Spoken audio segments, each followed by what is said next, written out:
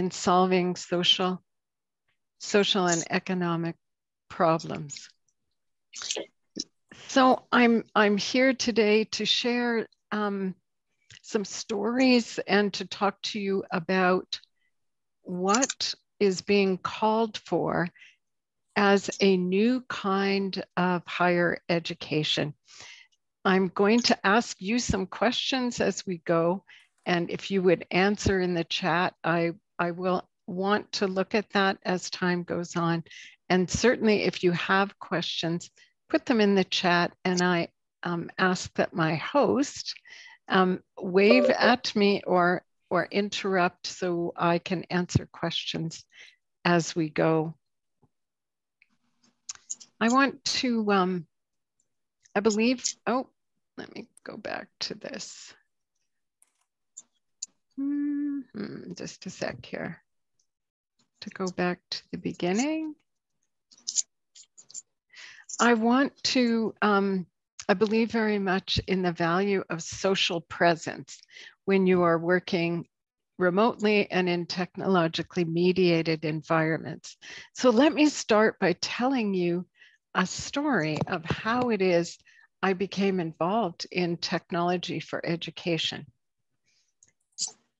The first course that I taught using technology was by teleconference in 1996. It was quite by accident. I had just finished my PhD program, and my supervisor saw me in the hallway and stopped me and asked me if I wanted to teach research methods to the master's level students. Of course, I said, yes, I'm so excited. I'm honored that you would want me to teach graduate students. So she gave me some brief directions and I began my planning. About 3 weeks before the course was about to start, she stopped me in the hallway again and said, by the way, has anyone told you that this course is being offered by teleconference? And do you know what my answer was? What's that? I had no idea. Of course, I had heard about it and I knew some people were using it. But I, of course, was not going to give up my opportunity, and I had to rush to prepare. It was a new medium for me and the students. The university where I studied decided to extend its reach and offer the graduate research methods course via teleconference, never before done at this university. The first thing I did was go to the bridge operator. If some of you have been around as long as I have, you may know what that is. That's a person that plugs the wires in to make sure all those calling in can hear each other. And they have to manually do all that, and they stay online for the whole course, the whole lecture time, because they want to make sure the technology works. But other than that, I started to look for things the students would be familiar with. Email was available at that time, but not everyone had it. So I very quickly arranged for all of the students who were registered to go on email. That's how early we were in the process. We connected via email, and I made sure everyone had instructions about how to dial in, how to call in, some instructions about how to act, how to mute, etc. But the most important thing that I learned from this is that a particular need emerged among these 20 students that had never worked remotely before. They wanted to meet me, and they wanted to meet each other.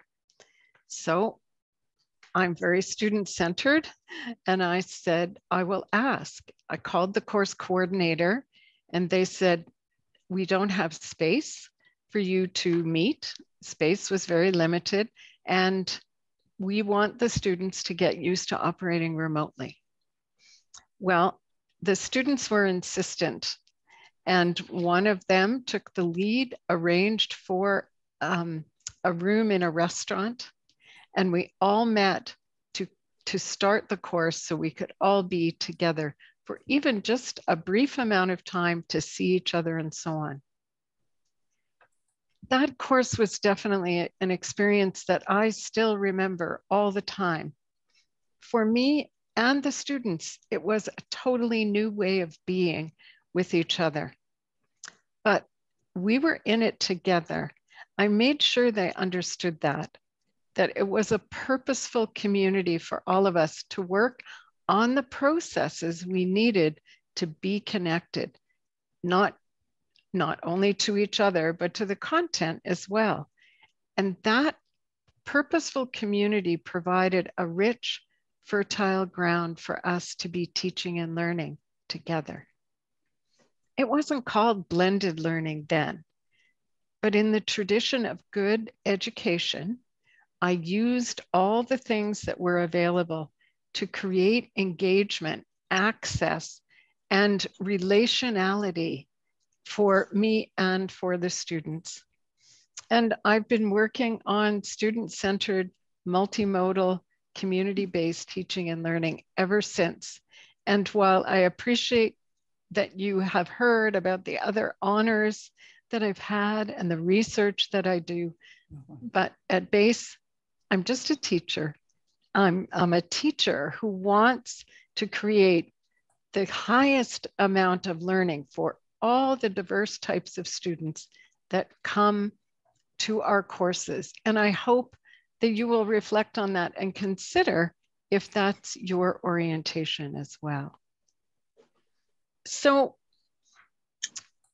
well, since that time in the late 90s, technologies have continued to grow. The information explosion combined with this and meant that we needed to revise in-person, place-based teaching. Our numbers have increased dramatically since that time, and the diversity among our students has widened. These learning environments, once limited by space, time, and simple technologies, are no longer constrained in the same way. The pandemic has taken what many of us have been experimenting with for decades and pushed it into the limelight. Blended learning, however, is so named to represent an education evolution that is now an imperative. In concept and practice, blending learning has also changed over time. And I want to talk with you about what happened during the pandemic, how it's so different.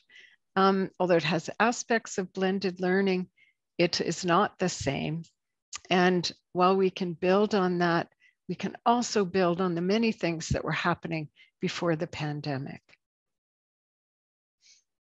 So let's briefly talk about this post-pandemic context. I hope we're post-pandemic. I'm going to be optimistic. And then I want to put aside the pandemic as just one experience of many for those of us in education. The pandemic really highlighted for us that one-size-fits-all education approaches fail to address the student needs. Higher education's mostly adult learners value the convenience of connecting with classmates and instructors online during times of their choosing. This is only a benefit where inequality, like poor access to the internet, lack of financial resources, and needed digital competence are addressed through multimodal learning, financial support structures, and support orientation to how to be a digital learner, how to learn online. So emergency online education that was created during the pandemic used blunt-edged instruments without attention to diverse student needs and program uniquenesses. The pandemic takeaway for all of us, however, is the importance of preparing students to learn. And that should be our orientation, whether it's online or in a physical classroom or both. Technological tools combined with independent and collaborative working opportunities should be brought back into the physical and hybrid classroom in conjunction with online pedagogical opportunities that increase active collaborative learning and learner-generated choices. I want to say something that I think is the most important thing for us to consider post-pandemic. Online learning is best designed when pedagogical models different than teacher-led, content-centered approaches of traditional lecture-based delivery. Blended learning requires a new approach to how we work with our students, how we deal with the material, the kinds of assessment that we use.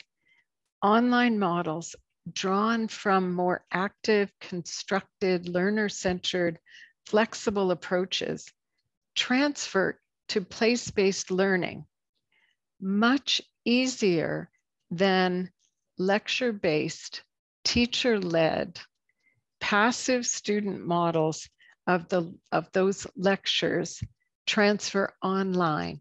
And that, I suggest, is one of the biggest challenges we had with the pandemic. We tried to take, or many of us tried to take what we were doing in lecture halls and in the classroom and just chunk it over to using the technology. And without consideration for the skills of the students, their individual needs, and working on it together, we did stay safe, and we shared some content knowledge, but it was for many in the midst of many pedagogical, social and economic challenges. So what can we do instead? I want to point you toward this work by Gallagher and colleagues. These are people who have written now higher education's response to the COVID-19 pandemic, and then building a more sustainable and democratic future through this education. I have one quote that I wanted to share on the slide, but I'm going to read you something else that they also said, because it highlights what I think is critical toward the university of the future. So first, the idea of an academic competence and a commitment to the public good. Okay, I picked this quote because of this. The end users of our higher education systems is the society at large. Of course, we're preparing individuals. And of course, we want them to be content ready. They need to have a knowledge base, but they also have to be competent digital learners and come out of higher education with social and economic perspectives on how the greater good must come together and how the world works.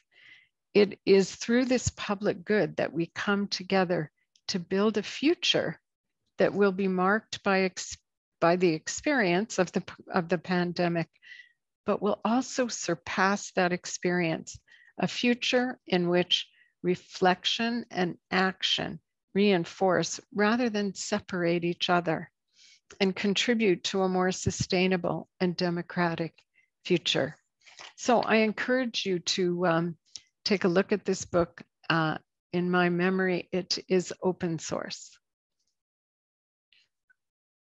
So there are some other things going on that some of you may be aware of, some may not. the International Commission on the Futures of Education acknowledges the power of education to bring about profound change. Right now, we face the dual challenge of making good on unfulfilled promises to make sure that the right to a quality education for every child, youth, and adult will fully realize the potential of education. For us to have sustainable collected futures, we need a new social contract between education and society so that we can repair the injustices, the social and economic challenges that the wonderful doctor who opened our session today referred to. That's just one significant injustice and an area where there's a significant need for transformation. There are many more. The digital transformation, as it says in this report, which is also open source, by the way, you'll have a copy of my slides. And if you just click on that slide, you will get this report. Digital transformation for our societies, they say, are impacting our lives in unprecedented ways. We all know that. Computers are changing the way knowledge is created, accessed, disseminated, validated, and used. Much of this making information more accessible and opening new and promising avenues for education is occurring. But the risks are many. So while I know this workshop is about how we can, as teachers and learning designers, improve how students can access the dramatic and important learning events in their lives, there are many things in the hidden curriculum that need to be addressed. Learning can narrow as well as expand in digital spaces. Technology provides new levers of power and control, but that can repress as well as emancipate. And in the facial recognition and AI, our human rights to privacy can contract in ways that are currently unimaginable. So we need to be vigilant to ensure that ongoing technical transformations help us thrive and do not threaten the future of diverse ways of knowing or of intellectual and creative freedom. They also refer to our need to graduate people from education who understand how important it is to relate to and care for others, regardless of gender, race, or any other things that have in the past separated us. And most importantly, I'm going to suggest the care of the planet. For them, the International Commission on the Future of Education, without considering what's happening to our planet, there will be a lot of things we won't have to worry about because we will be unsustainable. Okay, let's talk about digital learning. Oh, but first, a question for you. I want to play with the temporal sequence a little. So let's take a long view in reference to making choices and identifying changes for teaching and learning. As we use this multimodal delivery post-pandemic and beyond, I suggest that this is the question that should be on your mind, whether you're leadership, administration, a teacher, a learning designer. How will you be designing and delivering courses 3 to 5 years from now? The tendency is to look at all of this in reference to your past and current experiences. Consider instead a future view. what is it that we want to accomplish through our teaching in order to continue to increase access, embrace diverse learners, and prepare them to live in an increasingly complex, digital, technologically mediated world. The question on your mind as you reflect on the history, the benefits and challenges of blended, technologically enhanced learning, is that you also consider not just your content, which I know is important, and I would never want to suggest that you dismiss that, but rather that we also consider the development of the person at the same time so that they can be lifelong learners.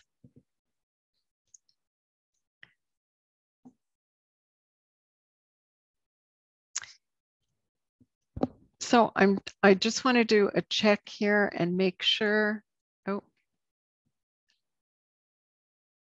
that you can still hear me.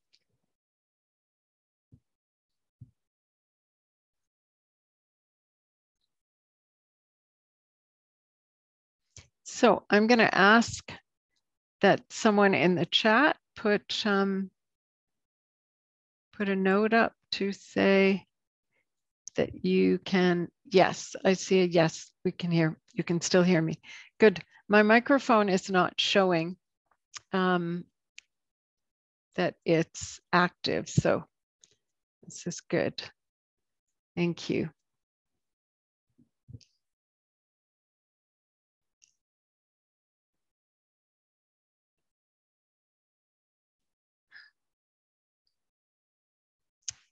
Now I am back. Now I need to get rid of the chat. Which I will do going up here.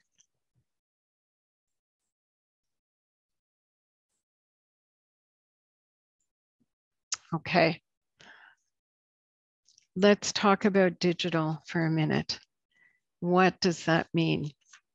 So I brought for you today, because we have such a small amount of time, the people working on and describing this that I think have the clearest idea for us. So Ramada's discussion of education with and education about digital is a key consideration. We currently have to think clearly about digital competencies of our students. For Ramanda and his colleagues, a school or institution's mission must be development of personalities, of persons able to shape political and social life on the basis of democracy, peace, freedom, human dignity, equality of genders, and in harmony with nature and the environment. This is in keeping with UNESCO's recent request for a new social contract, as we as educators must consider how education with digital can accomplish these same ends. Let's try using Ramanda's definition to shape our thinking. The task of digital education, he says, is to maximize force of judgment, in-depth knowledge, skillful expertise, and personal integrity of voluntarily learning by means, not of remote teaching and learning, but well-thought, future-oriented, cognition-enhancing, humanist curricula involving education about digital and education with digital methodologies.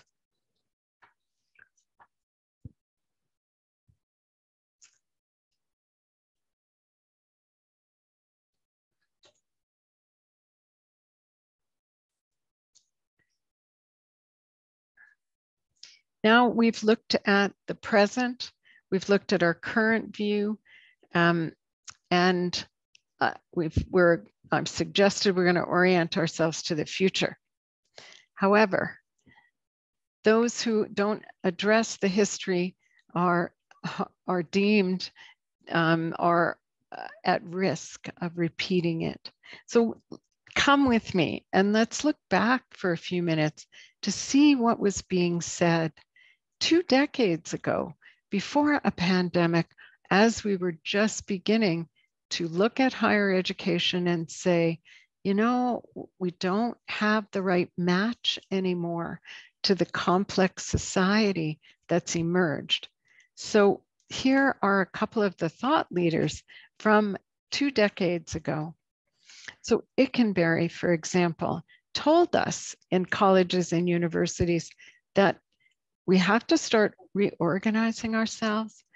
Our policies have to change, our culture, what faculty do, the way we work, and those we serve. He was predicting the increase in enrollments we were going to have and the diversity that they were going to represent.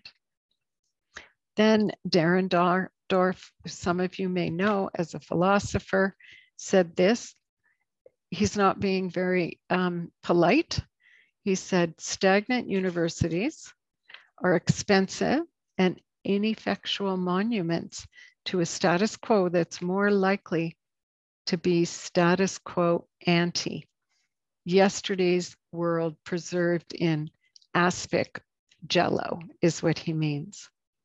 And then finally, Pond said, look, and this is true right now, today, although he was saying it 20 years ago, neither the purpose, the methods, the population for whom education is intended today bear any resemblance to those for which we created traditional universities and colleges in history. So we were being called to change long before the pandemic, is my point.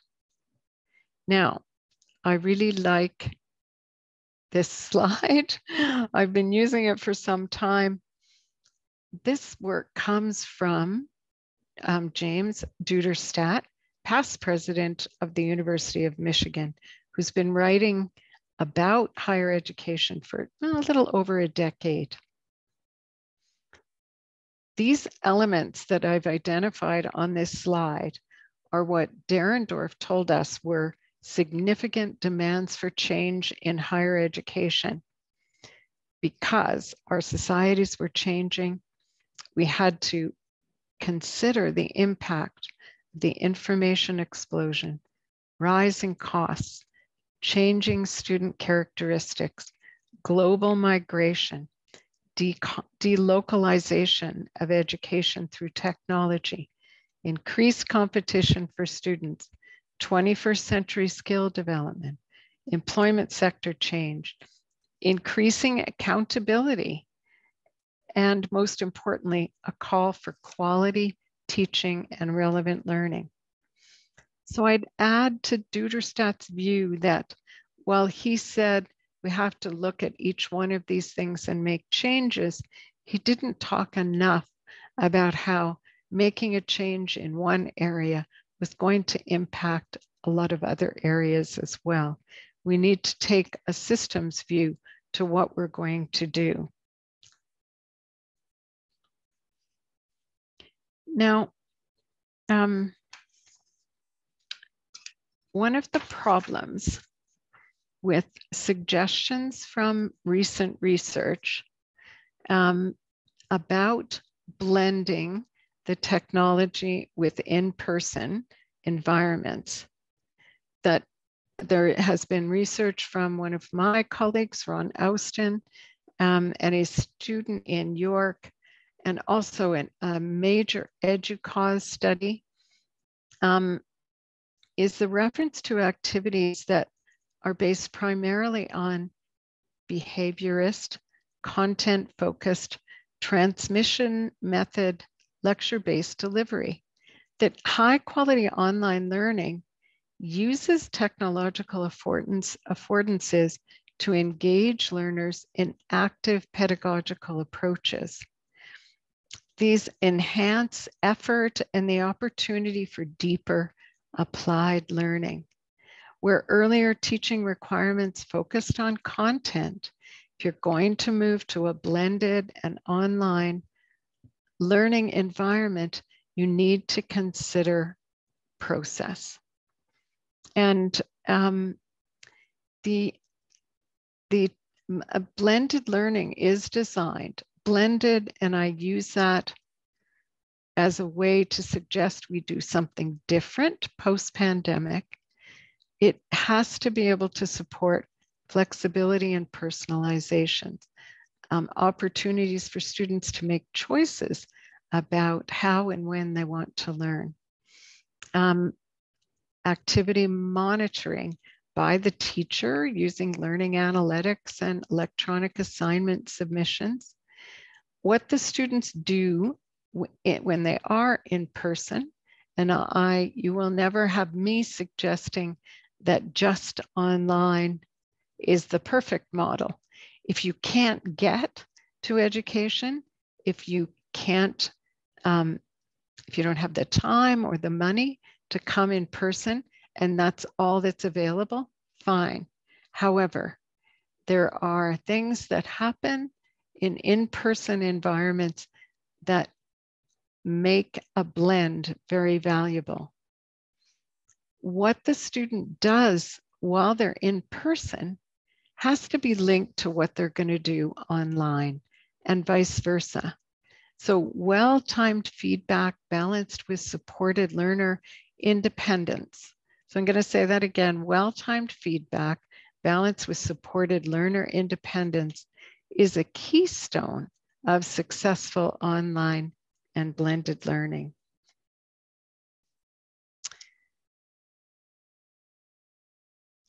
So all of this was emerging before the pandemic, and now there's a lot more attention being focused on it. That's great. But I want to say this as well, for those of us who had moved over to the distance education space, to look at issues of, I went to the distance education space so I could look more carefully at issues of inequity and resolutions to reaching students that can't make it to place-based institutions, and ways to make that distance education as engaging and meaningful as possible. This is before the technology was as robust as it is now. So the move into online learning from a distance education perspective is much different than if you move into online learning from a lecture-based, place-based, face-to-face environment. What's different? Well, if you were a distance educator, you had to work on processes that engaged your distant learners. The teacher had to be embedded in the material. You had to work to make those connections with the students. Whereas understandably, in a lecture environment where you've got 300 students, you're focused on the content and the most reasonable ways to get all this content delivered.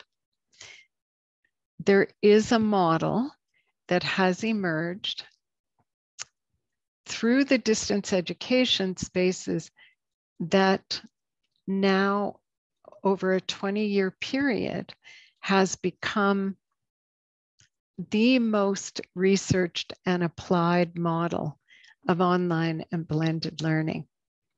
This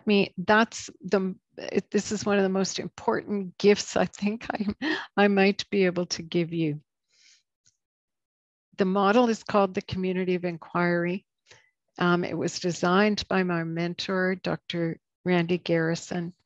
And I want to tell you that what he was really committed to was very much John Dewey's approach to education, because John Dewey started the process of not ignoring or dismissing completely behaviorist approaches, but rather was convinced that education was failing many students because we were making a categorical mistake, that what we were doing was spoon feeding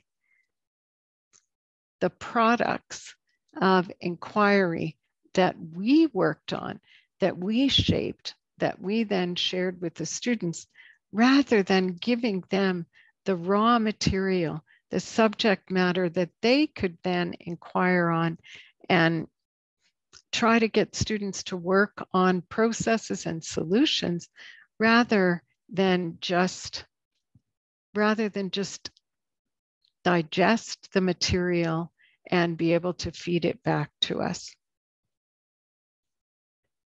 So I'm going to talk about the community of inquiry. It was identified just a couple of years ago to be a significant pivotal contribution as a theoretical foundation. And it seems that in theoretically speaking of what counts pedagogically in online and blended learning, the community of inquiry and its 3 elements has had the highest impact. The 3 elements are cognitive presence, social presence, and teaching presence. The value of the community of inquiry lies in its potential to provide effective learning experiences in computer-based online education spaces. That's where it started being employed now in person, fully online and blended environments as well. I would really like to know how many of you, if you can, we will talk about this in a minute after I go over the model. I want to know how many of you are aware of this model and how many have used it. So here's the very famous Venn diagram. Here are the definitions of those 3 key elements deemed to be most important in bringing students together with a teacher or teachers so that they can work together. These elements at their intersection are meant to create the most meaningful and deep education experience. And I have some of the foundational research, actually from my PhD research and others. If you want to know more about how we landed here, you can send me an email and we'll have a discussion about that. In the meantime, let me define each of these elements for you.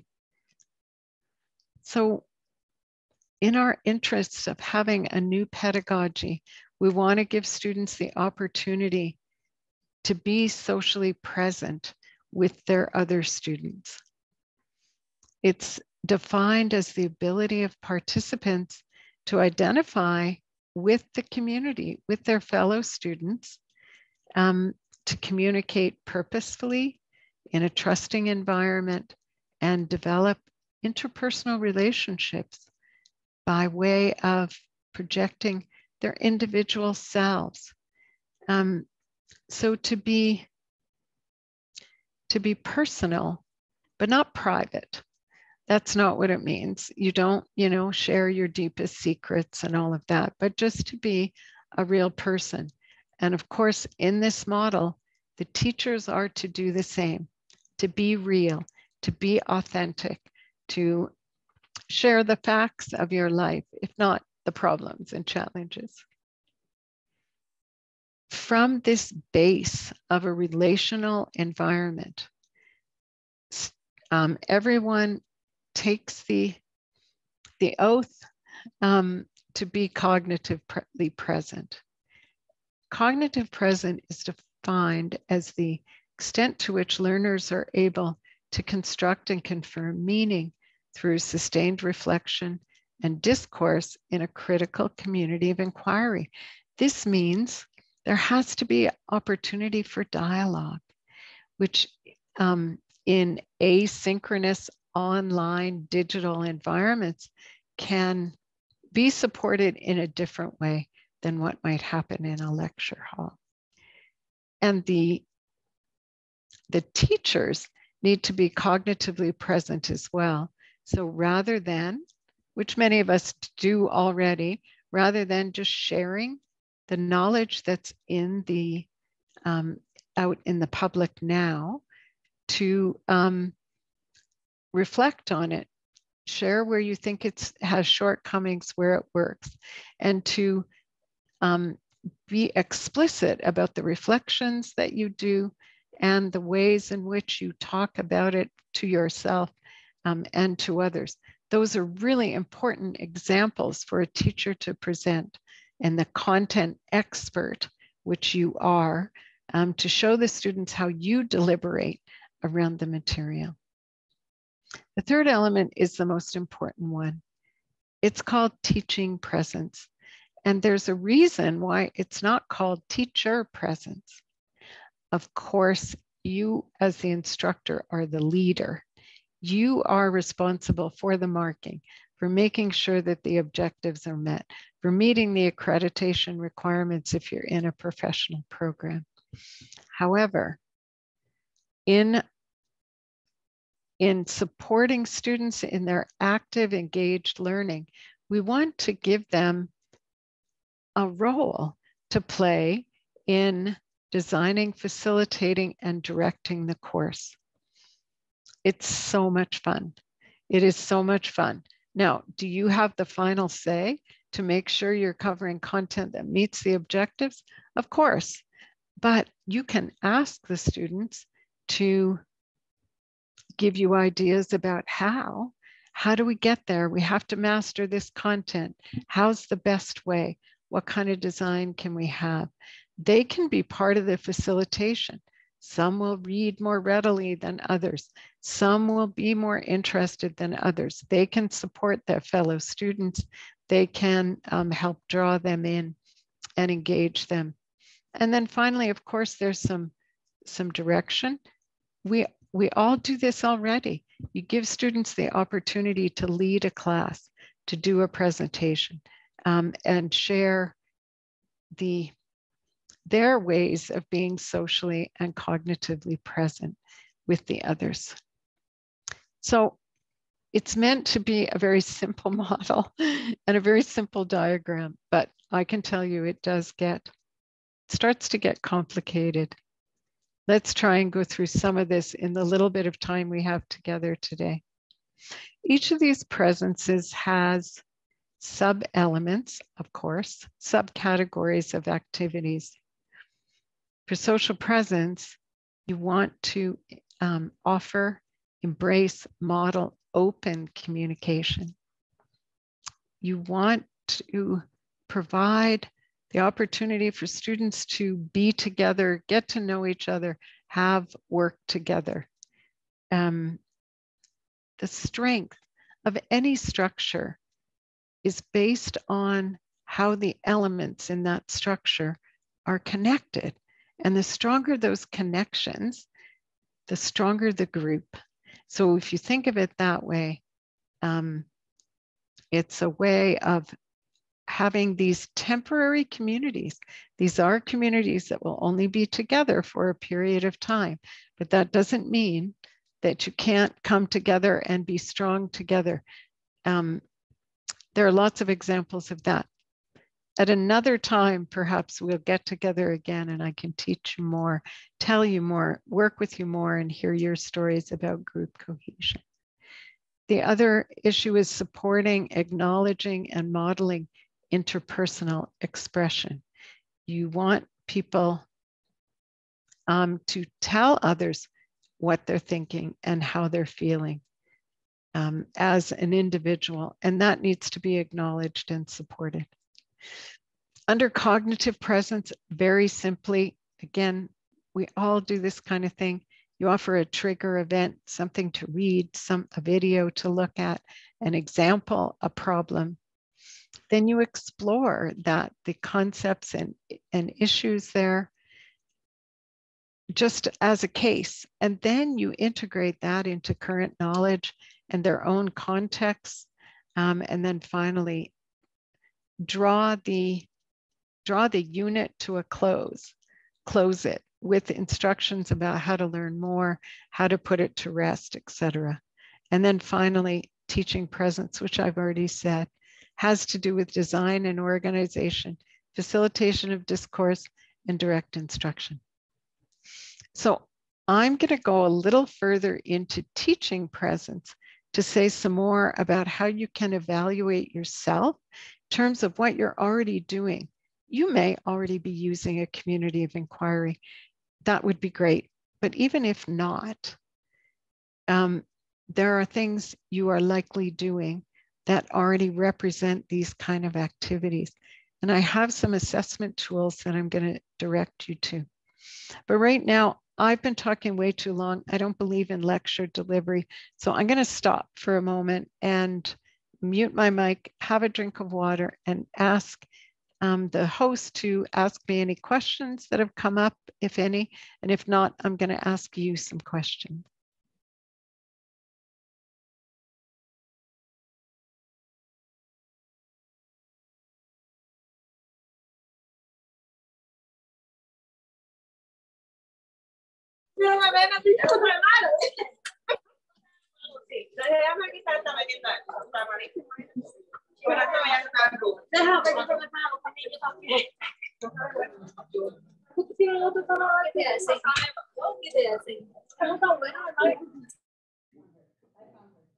Okay, this is Mary Jo Parker with the University of Houston downtown.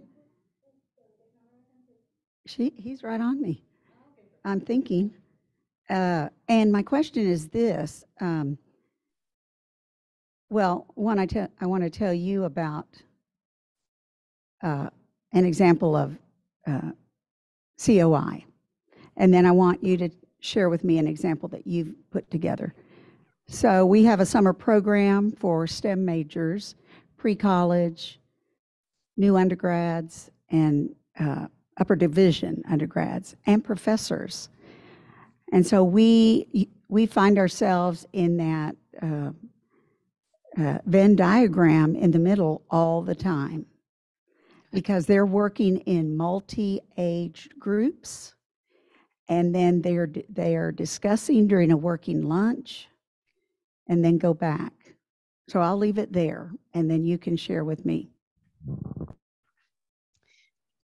So that sounds like a wonderful example. And do you feel that you are using the elements as needed, or do you have something you could add to shape the model? Well, I think we do use the elements. I mean, we're an HSI, MSI institution, and we recruit from the greater Houston area, 13 counties. And so we are very diverse in who comes, who applies to the program. We have female STEM PhDs, male STEM PhDs, Hispanics. I won't say, well, we do have an African American we've had in there before, but we're very diverse as well. So I do think we're very sensitive to the culturality, if I can make up a new word, and to the gender issue, especially because it's STEM. And then, of course, the content we want, absolutely, we want them to hands-on in the different arenas of lab exercises we have. That sounds like a wonderful example and a case that I hope you'll write up and share in the literature. So can you tell me what you believe the outcomes are?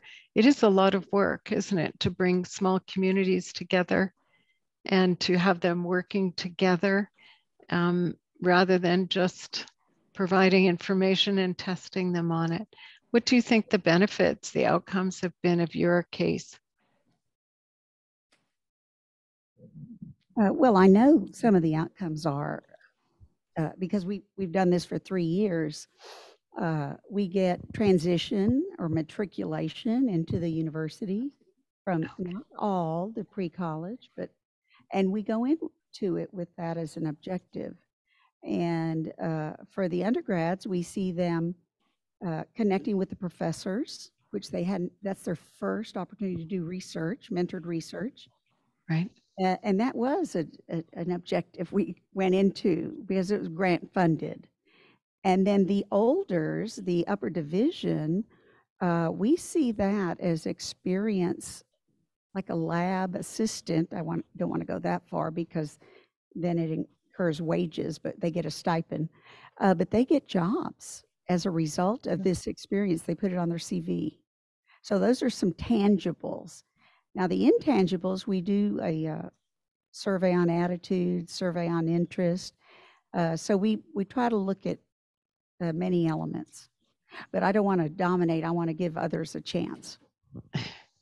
Well, thank you very much. What a great story. And you have reminded me how often in these kinds of programs, and again, in distance ed, where I've had a lot of experience, and in new online programs where you so often get first generation post-secondary members of the family, where they're, what you just said about how valuable it is for them to connect with their instructors. They may not have a lot of experience of being with or talking with people who have higher levels of education, and that can be scary and daunting, and that's a great experience. Okay, other questions or case suggestions? Okay, so one other thing, speaking of the parents, in this program, now it is only one day, but we bring them in for a showcase. So imagine posters, printed posters all around, and they're able to talk to their own student, talk to other students, talk to upper division. It's an amazing sight, just amazing. Wonderful. Well, it sounds like an outstanding case. I'd love to hear more about it.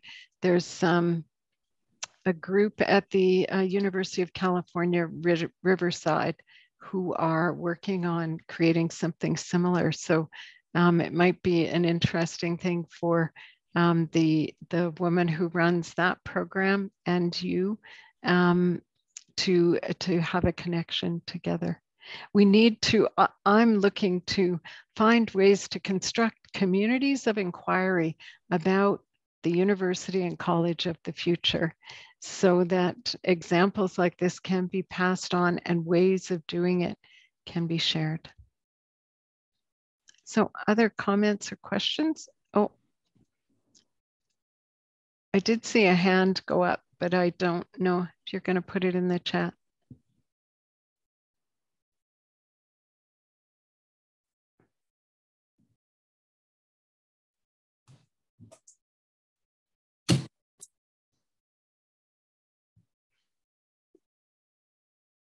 Hi, everyone. If you can use the chat, the ones that are virtually, it will be great. And I will be gladly reading your comments or questions, okay?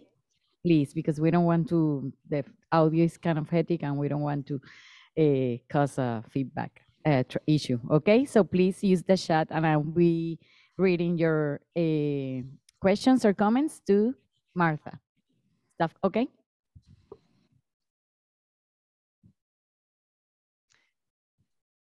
Okay, so I will continue, but I look forward to, it's hard for me to get to the chat and pay attention to my slides as well. So I look forward to having those things read and questions asked.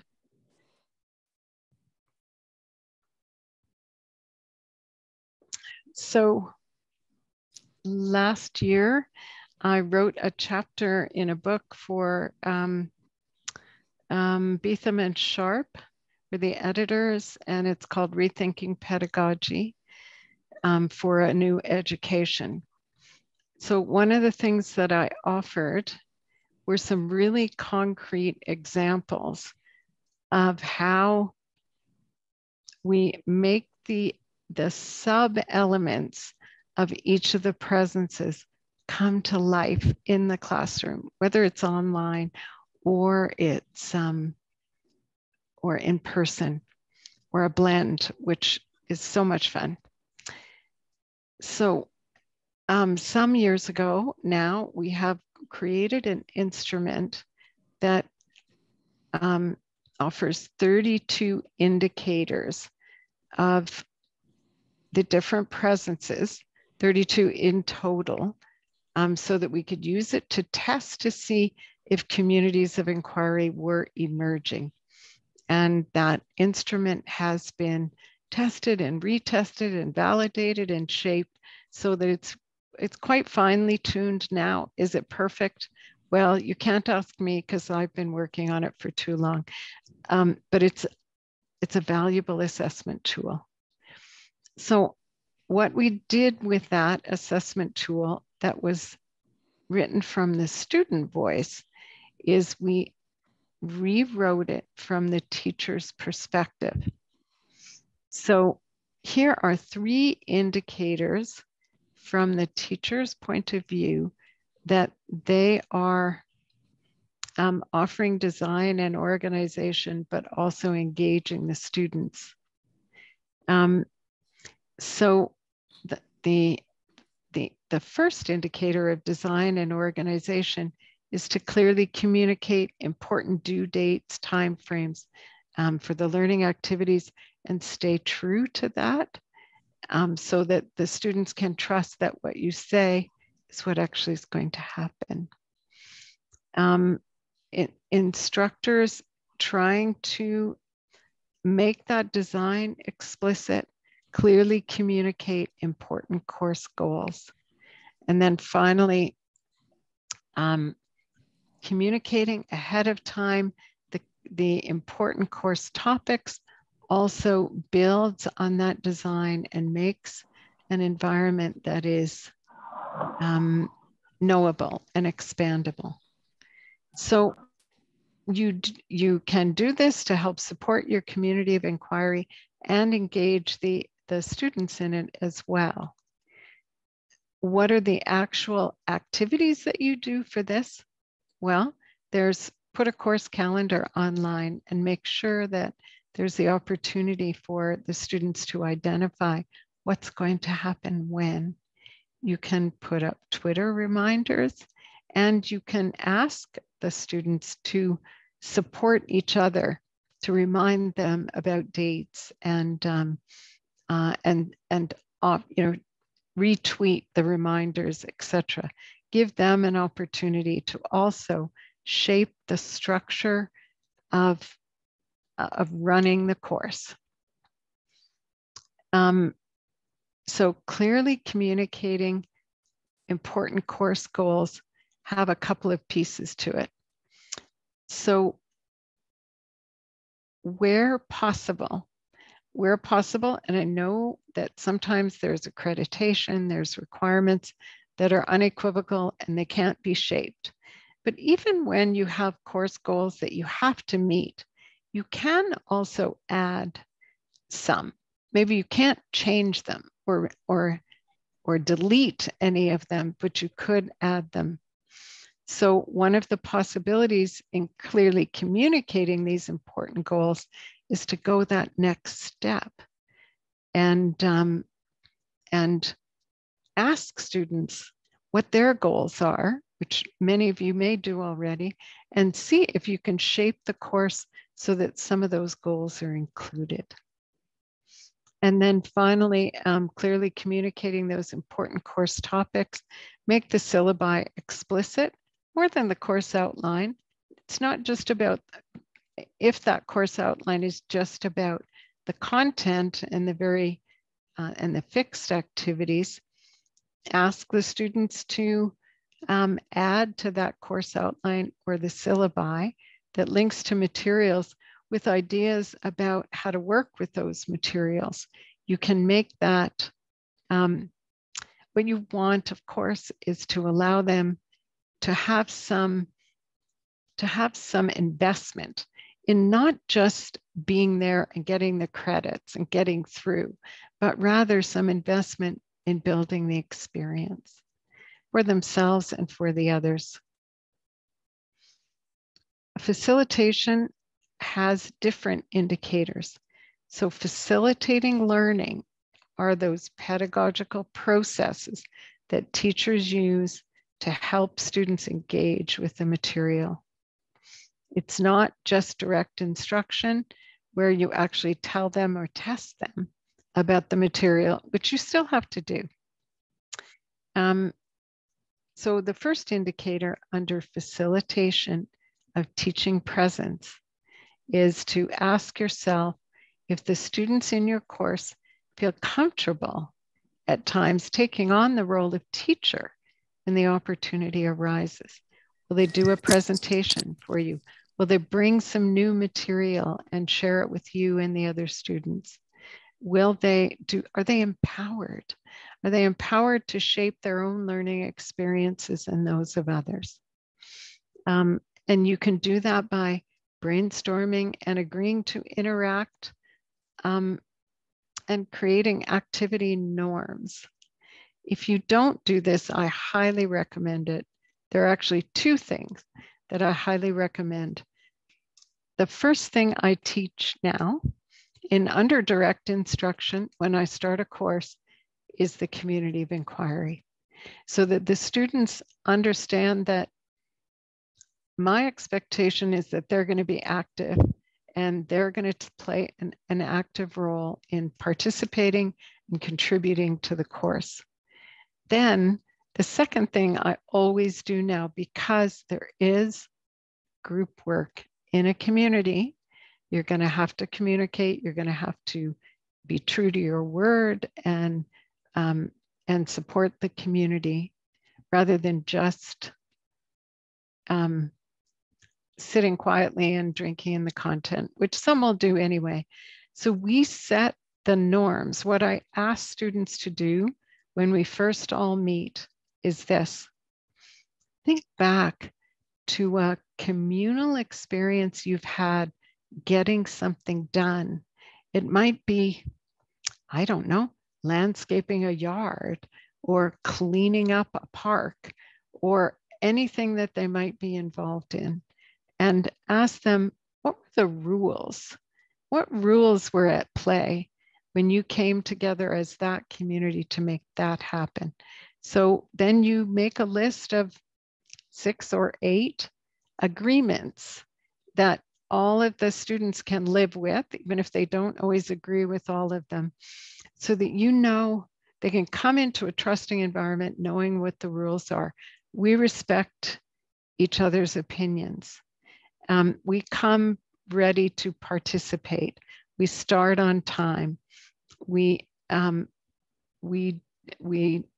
work to put our assignments in on time. What the things that they want and the things that you want. Okay, next one is I keep course participants engaged and participating in productive dialogue. I would strongly recommend that you look up the definition of deliberative dialogue. It's described as something different than debate, different than trying to prove each other's wrong, having the one right answer, but rather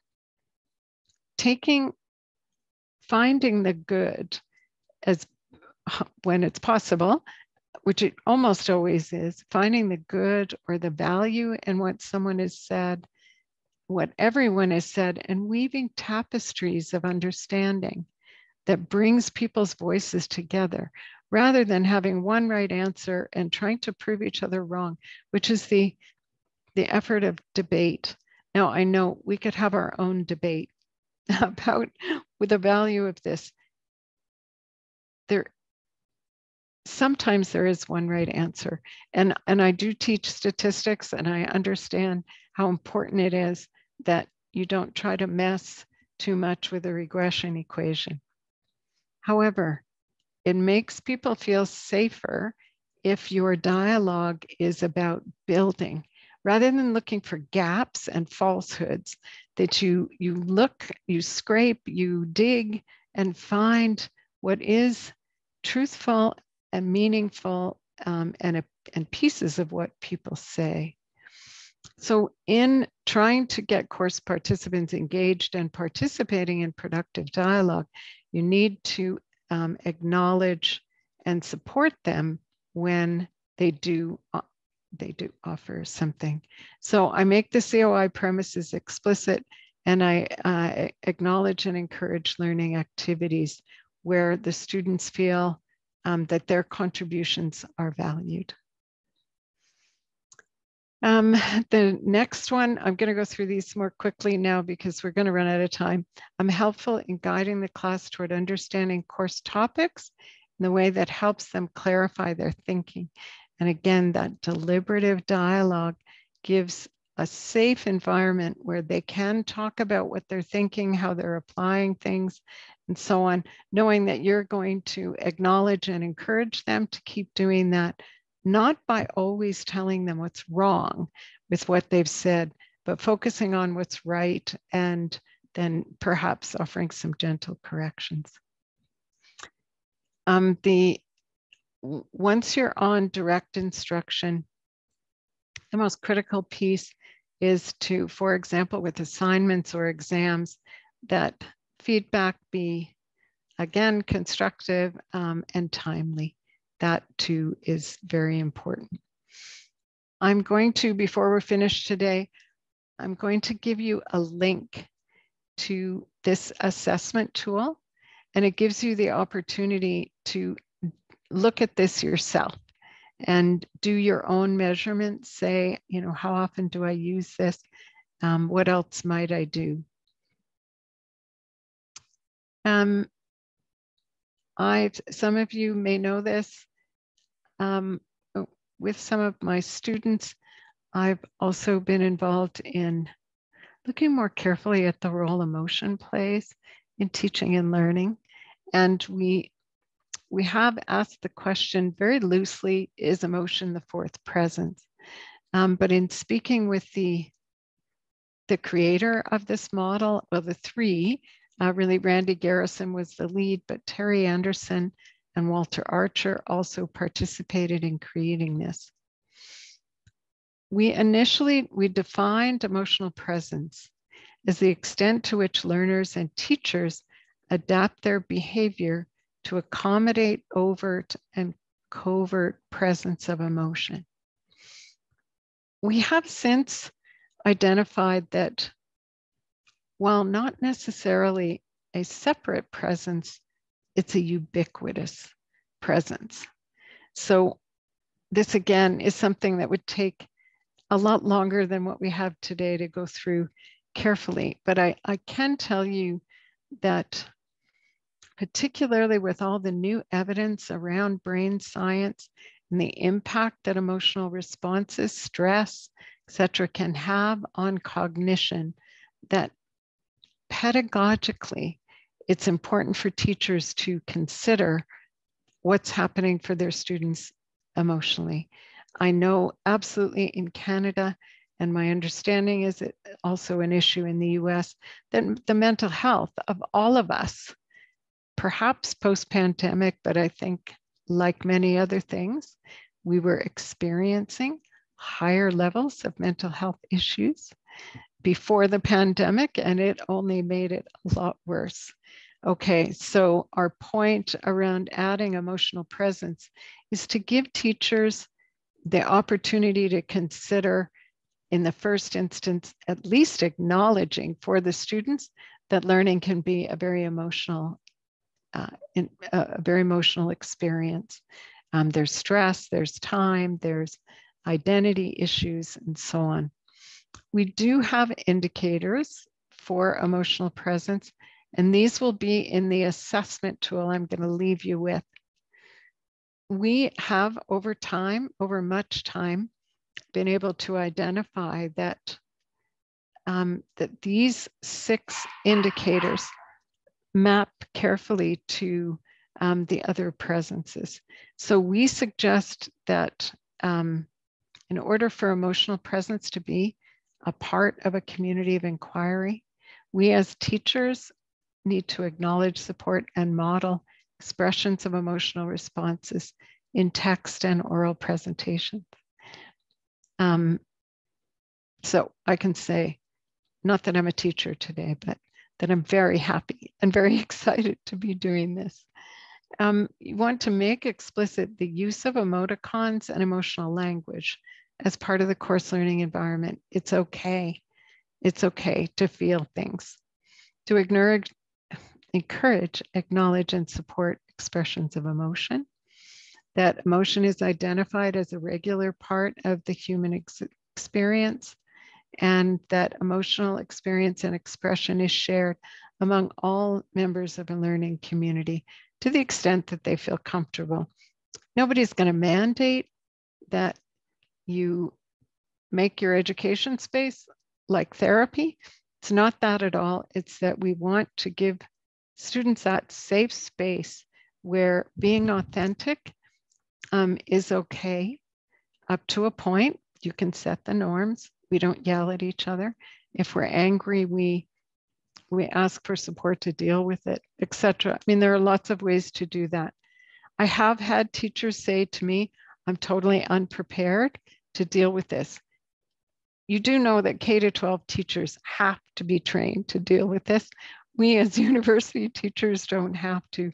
This is just one step in the direction of doing that, especially right now, especially when we're adding the technology to what we're doing, especially post-pandemic, that we at least present ourselves as real humans who actually do have emotional responses to things, and that we acknowledge and accept that sometimes emotions will be present that might benefit the learning environment, and they may be a problem as well. Okay, these slides are going to go much quicker. In the creation of ways to teach in higher education, actually built on Chickering and Gamson's work of several decades ago. Again, if you've been around for a few decades, they had a list of 7 principles. We've adjusted those so they more readily acknowledge the technology, but they're also critical teaching tools for colleges and universities. These are in a book that we wrote in 2013. It's being rewritten at the moment, but not a lot has changed, and these have stayed the same. So I'm going to leave these with you to review, but do consider in your design that you add open communication and critical reflection.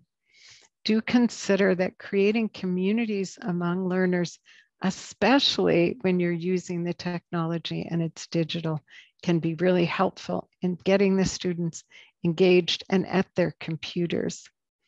That you make the work with the content not just for digestion and regurgitation, but purposefully questioned and worked on. To offer sustained collaboration through group projects, more dialogue, group discussion, etc. Make sure that you build your units with lots of active teaching and learning, but that you close them so that there isn't a lot of tattered edges hanging around. And then finally, you may know about John Biggs's constructive alignment. We need to make sure that assessment is congruent with the learning outcomes that we've agreed on with the students. I can't go through this whole slide with you. Please read this. We've done a significant research project on what learning designers, instructors, leaders, etc. have said, what they think the challenges are to constructing a community of inquiry, especially in blended environments. The challenges, they told us, this is, there are hundreds of respondents in this study, all people who took our MOOC on blended learning practice. For them, the challenges are lack of technical infrastructure, challenges for design, how do we do this? a lack of skill set, support, and training for the teachers, and lack of student motivation to participate. It can be harder to do more than just sit and listen and take notes. The benefits are increased interaction, more collaboration, increased accessibility and flexibility, increased social presence, and higher student engagement. I'll give you an example. I had a student when I taught this course.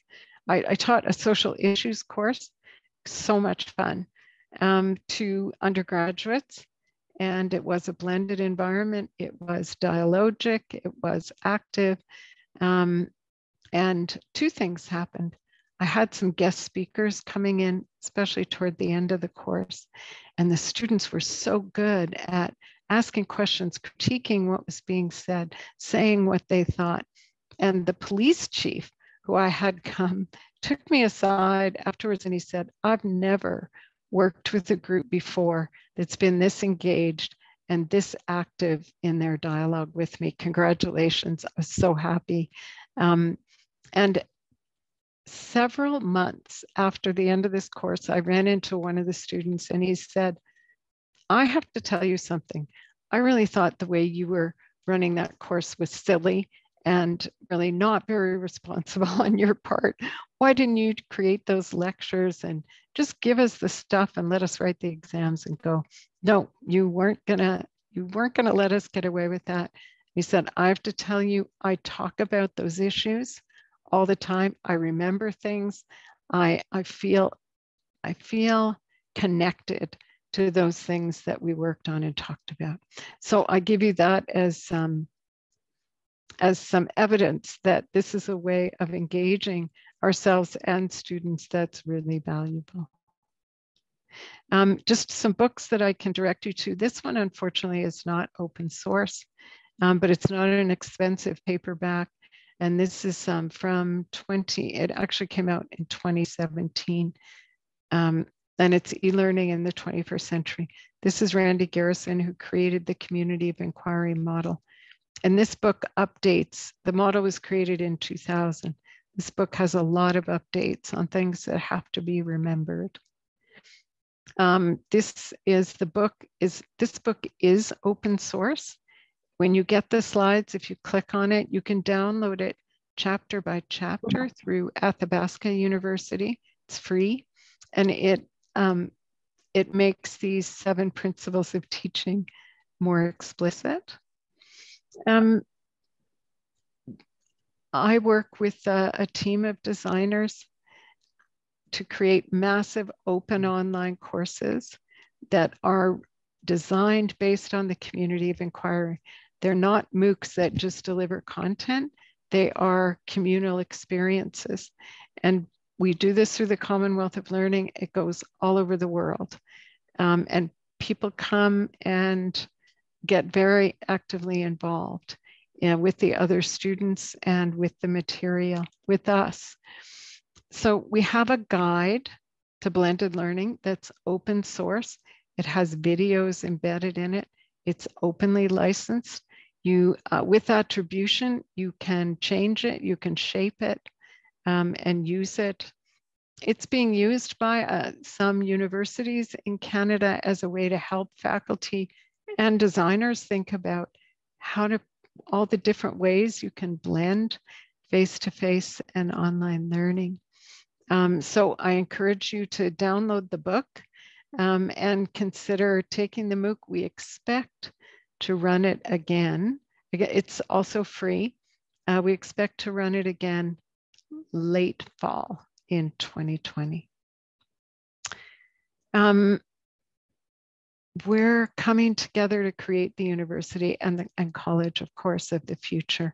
And I offer you these things to read as things that I've picked out that I think are the clearest, most detailed, most thoughtful, most instructive about what we need to do as educators, not just to teach our own subjects, but get involved in leading, small L leading. You don't have to be a vice president or a dean or a director. We all need to lead the way forward to make education better for the diversity and the inequity that we need to fix.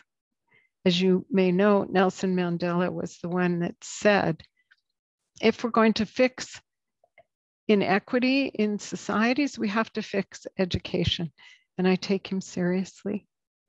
This is another book that I highly recommend. Pieces of it are open. What I like about what Marshall has said is he talks about bringing students together to make sense. And that means to make sense for themselves. And he also talks about technology as a catalyst for change. So it's a very good book. Last, I want to say, when you look at these slides, I've highlighted the things that I think we need most readily to integrate and work on to take us where we need to go. Take a look at these. When I said small L leadership, sit on some committees. If you're here today, you probably do this already, but sit on committees. This is a taxonomy written by some Swedish researchers who looked at how institutions change and all the areas that have to change in order for us to get to a university of the future. So look at these last two slides and pick a place where you want to go and sit on a committee, have your voice heard, help small L leadership. We all need to lead this initiative.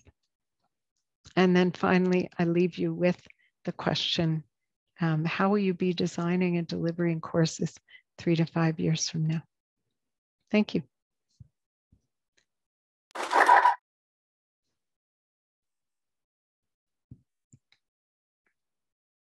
I don't hear anyone talking. There are links to our MOOCs, I'm sorry, and links to the 2 assessments that I talked about. There's a learner assessment if you want the students partway through the course to assess whether there's a community of inquiry, and the other is a teaching assessment. They're free for you to use. They're openly licensed. There's no, please give attribution to us who work so hard on them, but otherwise they're free. Thank you. I think, he's looking at me. All right, well, Dr. Cleveland, thank you very much for the presentation and for the extensive detail, if you will, on how we can approach the future, right? And what are the things that would be ideal for us in higher education to do. Yubelkis, I don't think we have any other questions from the audience. Anything else? Certainly we can follow up with Dr. Cleveland via email. So we appreciate your time and your willingness to share with the audience of heads this important topic. So with that said, thank you everybody and have a good afternoon. Bye-bye. Bye-bye. Thank you, Dr. Cleveland. Yes, Bye. can I stay to read the comments before I go?